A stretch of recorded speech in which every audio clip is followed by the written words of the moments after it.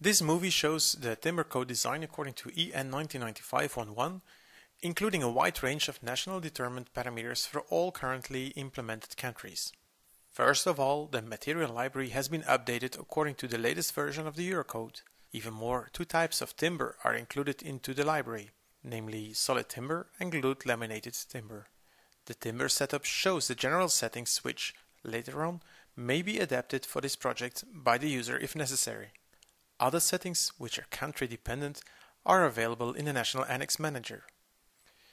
The ultimate limit state control contains following checks. Both a brief and detailed output are supported. The detailed output contains all basic input data, internal forces, references to Eurocode articles, and an overview of the performed checks. The serviceability limit state control is a relative deformations check.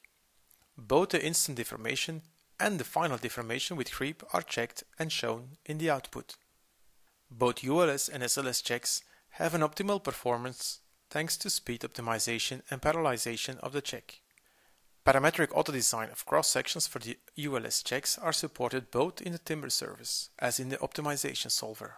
In this example, the parameter THA is used for optimization. It is also possible to perform a single check for a selected member. In this case, a beam with a rectangular section is selected and the check values along the length of the member are shown.